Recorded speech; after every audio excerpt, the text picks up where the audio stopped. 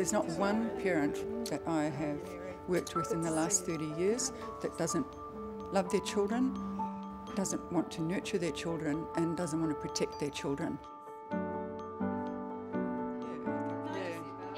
I want Bernadette's mother to stand there and watch when I'm photographing her and think, oh, I've never seen her look so beautiful.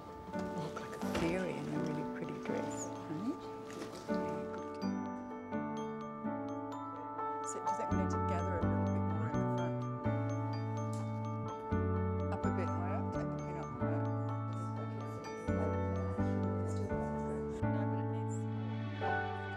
I came home one afternoon after work and found her with high fever. Here we go, all the way round. We took her to the hospital the moment we saw the spots on her trunk. Not knowing what meningococcal was, I just kept on thinking, okay, we'll get over this, we'll go, we'll go home. Every hour it got progressively worse. Just 3 weeks later we had that difficult decision to have to amputate below the knees on both legs.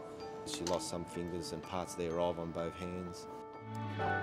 For us, our choice was we lose the limbs or we lose her life.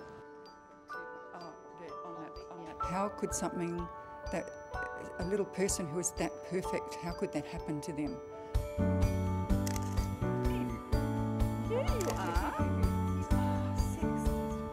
She's got a blossoming personality and she inspires us all. I want to get this special sort of strength and courage through in the imagery.